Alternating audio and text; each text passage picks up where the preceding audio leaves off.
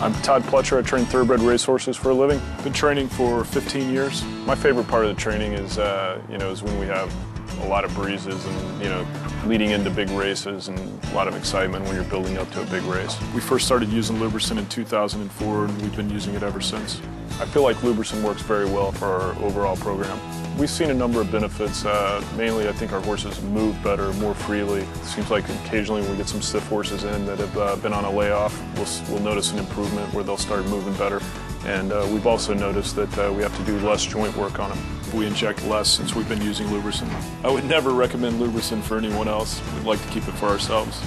We have some exciting 3-year-old prospects right now. We have Rule, who's won the Sam Davis and hopefully pointing for the Kentucky Derby, as well as Super Saver and a few other ones. We give LubriSyn to 102 horses daily because joint health is not a one-shot deal.